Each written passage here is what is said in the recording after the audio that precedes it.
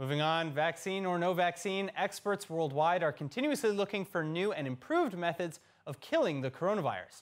But to that end, it seems that some researchers at Tel Aviv University are now rediscovering the age-old adage that if it ain't broke, don't fix it. Why? Well, because it turns out that readily available and inexpensive ultraviolet LEDs, or light-emitting diodes, are perfectly capable of killing up to 99.9% of the virus with just 30 seconds of exposure.